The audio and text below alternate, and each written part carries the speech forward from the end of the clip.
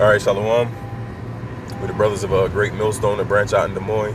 First and foremost, we give all praises, honor, and glory to Yahweh, Bahasham, Yahweh Shai, Bahasham, Rachakwadash.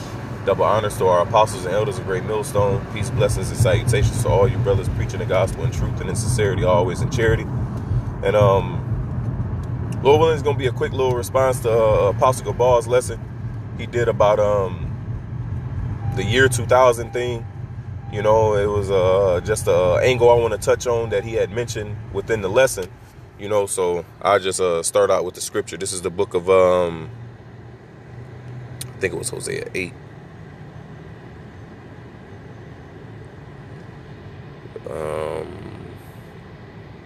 So like, let me find a scripture. Because it says, "In the third day we shall live in his sight."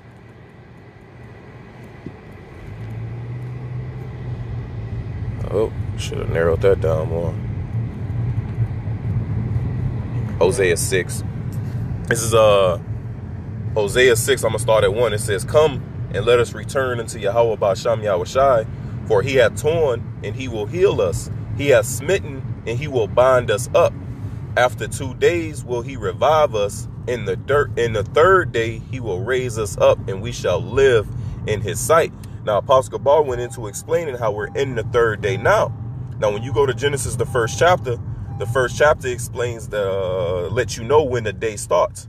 Now, in Genesis, the first chapter, it says the evening and the morning were the first day, or the second day, so forth and so on. So we know that the day starts in the evening. So herefore, we're in the third day, but we're in the evening. We're in the night of the third. We're in the night of the third day. You see? So when our Lord and Savior returns, that's the sun rising. And that's where, you know, we want to focus on this lesson. Now, in the book of Malachi, this is this is scripture that the Apostle Gabal brought out. This is Malachi 4:2. Matter of fact, I'm going to start at 1. It says, "For behold, the day cometh that shall burn as an oven, and all the proud, yea, and all that do wickedly shall be stubble. In the day that cometh shall burn them up, saith the Lord of hosts, that it shall leave them neither root nor branch." Man, that's going to the nuclear missiles. That shows you the day of the Lord, the second coming of the Messiah, whom the world ignorantly calls Jesus, his real name being Yahweh Shai, goes hand in hand with this World War III and this nuclear war that's about to take place. So the more tension that arises between these different countries, the closer we see us getting to the return of our King and our Savior, as it's going to go into. It talks about the day burning as the oven. But what's going to cause this day to burn as the oven? Nuclear fire. All right, and then the next verse, it goes into the return of the Messiah. All right? It's verse 2. "But unto you that fear my name shall the sun," as you can see, S-U-N, "the Son of Righteousness arise with healing in his wings, and ye shall go forth and grow up as cows of the stall." So going into how our Lord and Savior, he is that day that's coming, as it is written in what's that, Romans 13? Yeah, 13 and 11. It's the book of Romans, chapter 13 and 11. It says, "In that knowing the time that is now, it is high time to wake out of sleep." You waking out of sleep. Why? Because the day is approaching, man. You see? "For now is our salvation nearer than when we believed." So the sun is about to rise. You know, Lord willing, that's what I'm entitled the lesson, is the day fast approacheth. In the day, which is what the day star represents our Lord and Savior Yahweh Shai. Revelation. Yeah, I was just going to go there. You got it? Yeah. Revelations 22 and 16, it says, "I, Yahweh Shai, have sent my angel to testify you these things in the churches. I am the root and the offspring of David," him being the offspring, meaning he's from the bloodline of King David to Solomon, all the way down to Joseph, who put his seed into Mary, all right, which makes Yahweh Shai fulfill the prophecy of him being the offspring through the seed of King David, man.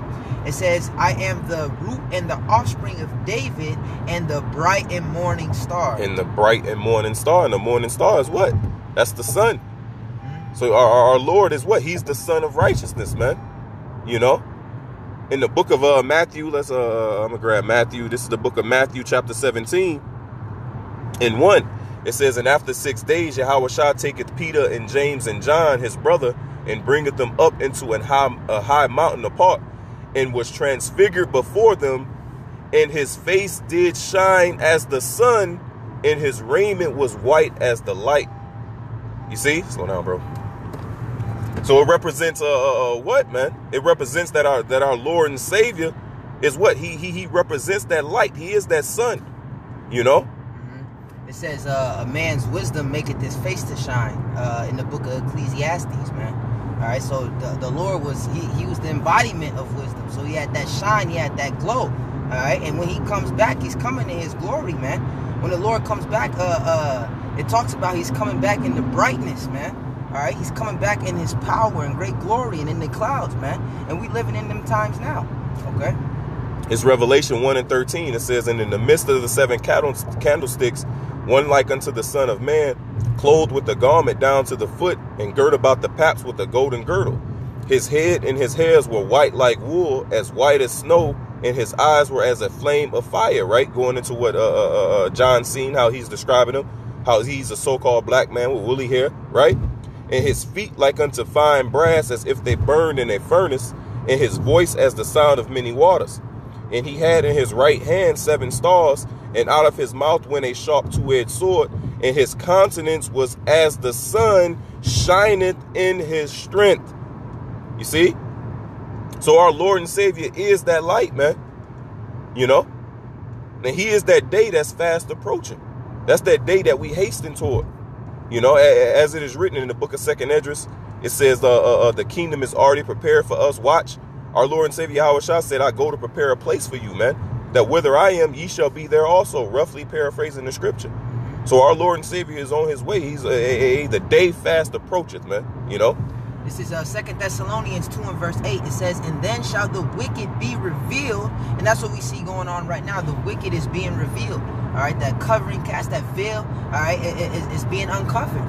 All right, and that's what they're trying to stop. We putting out all these lessons on the Jews being the so-called Jews in the land of Israel today being imposters and calling them Edomites and the rest of these so-called white people Edomites. All right, that's the wicked being revealed by the Spirit of the Lord's mouth, showing you that we're in the end times, showing you that we're in the last days. Esau, Edom, as it says in Lamentations, the Edom being made naked. All right, meaning what? Being uncovered, being exposed for the devil that the Bible speaks of. It says, and then shall that wicked be revealed, whom the Lord shall consume with the spirit of his mouth, and shall destroy with the brightness of his coming. Destroy with the brightness of his coming, man. When the Lord's coming back, he's coming back. And like I mentioned in the book of Matthew, the 24th chapter, in his glory, all right, in his power with his holy angels, all right. And it's talking about the chariots, him returning in his chariots, so-called UFOs, so-called UAPs. All right, and they're gonna, and he says it's gonna come in battle formation, man. All right, as birds flying shall he defend Jerusalem. Okay, so the Lord, as it says in Revelations 19, he's coming to in righteousness he doeth judge and wage war. And who's he coming to wage war for? All right, he's coming to wage war for his people, as it says in the book of Joel, the 3rd chapter, man. All right, for his heritage and his people. All right, that's right. This is the book of 2 Peter 1 and 19, it says, we have also a more sure word of prophecy, whereunto ye do well that ye take heed, as unto a light that shineth in a dark place. Right? So it says what? We have a more sure word. We got this word. So this word is the light that shineth in a dark place, man.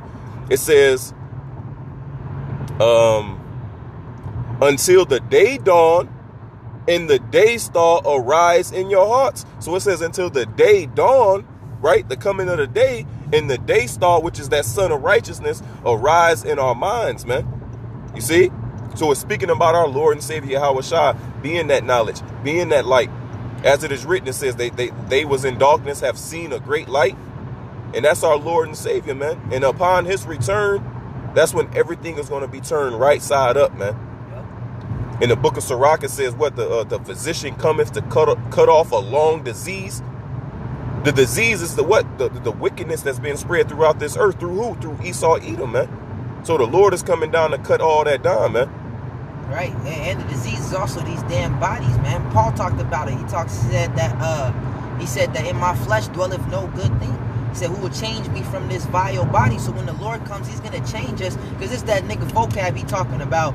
Yeah, and they think they're going to get superpowers and try to make us out like we're crazy. Well, it's all written about in the Bible, the same scriptures that you say that you believe in.